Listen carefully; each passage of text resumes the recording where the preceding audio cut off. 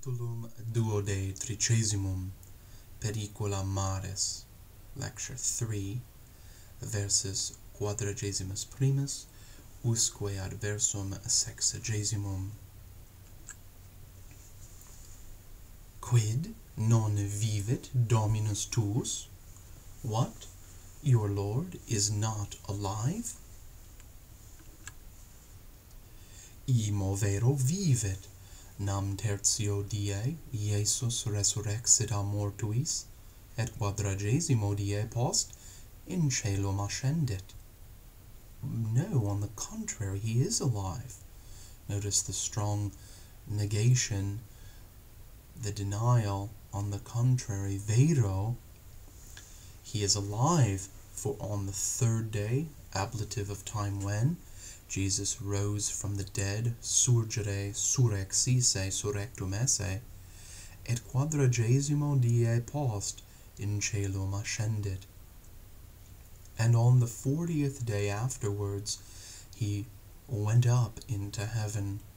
Post, an adverb, 40 die, expressing the period of time elapsed afterwards by that many days. He went up into heaven, ascendit, the perfect tense. Immortalis est filius Dei, sicut pater eius, Deus vivus. The Son of God is deathless, immortal, just like his Father, the living God. Homines mortales nascuntur ac moriuntur. Mortal human beings are born and they die.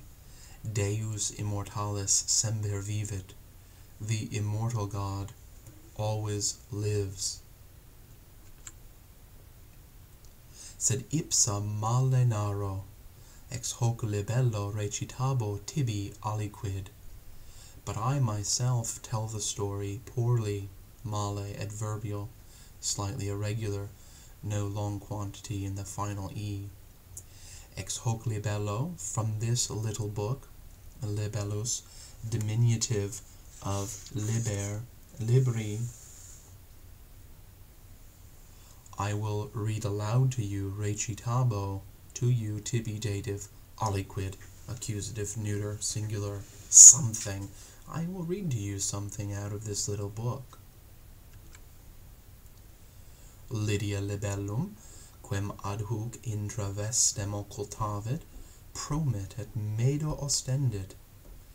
Lydia takes out the little book and shows it to Medus, Medus in the dative case. Promite, to bring out, to bring forth. And then there's a relative clause in the second line explaining about that book, saying something more about that book, which, accusative case, which she, up to that point, ad hoc, has hidden within her clothing. Qui manum extendens libellum apprehendit, et qui liberes iste inquit.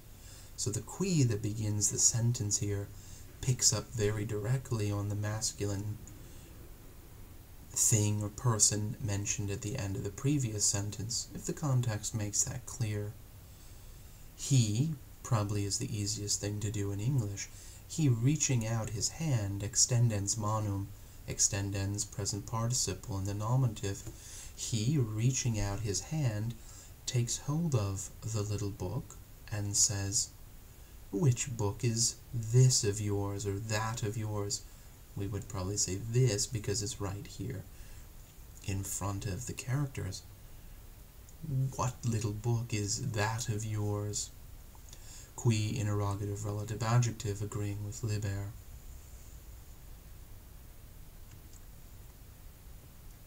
Scriptus est, a quodam Judeo, nomine Matteo, qui simul cum Christo vixit, et discipulus eius fuit.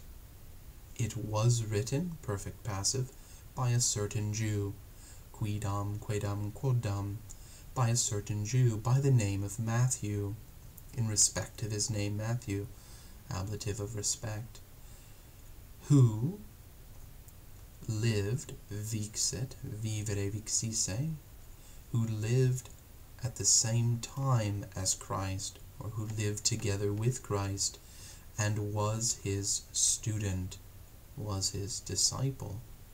In hoc libro Mattheus, qui suis oculis auribusque Dominum nostrum viderat et audiverat, dicta et facta eius memorat.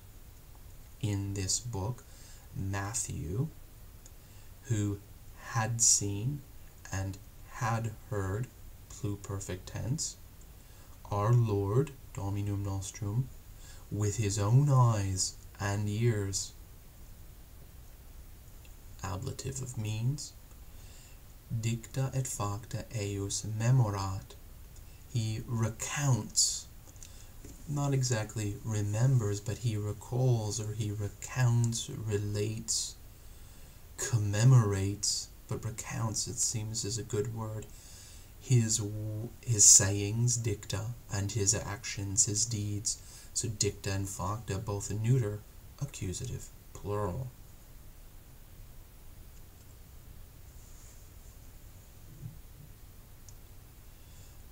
Medus, qui legere non didicet, Lydiae librum redit, eamque rogat, ut aliquid sibi legat.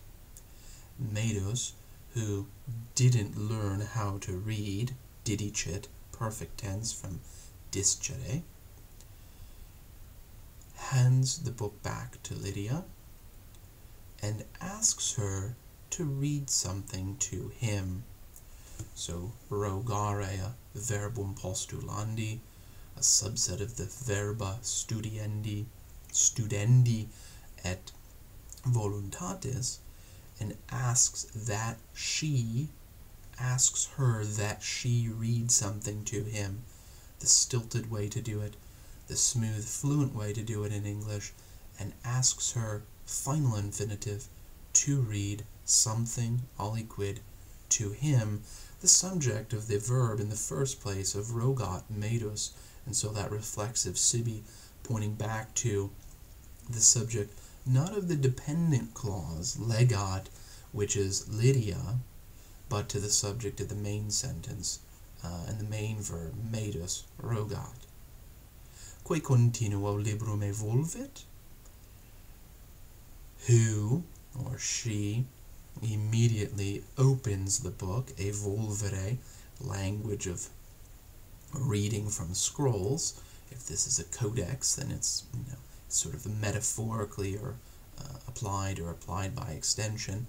She immediately opens the book, et legam tibi inquit de viro claudo cui Jesus imperavit, ut surgeret et toleret lectum suum et domum ambularet, and says, I will read to you, legam, future tense, first person singular, I will read to you about the lame man, de viro claudo, whom Jesus ordered, cui Jesus imperavit, cui dative case, imperare, taking a dative object, whom Jesus ordered to get up and pick up his bed and to walk home.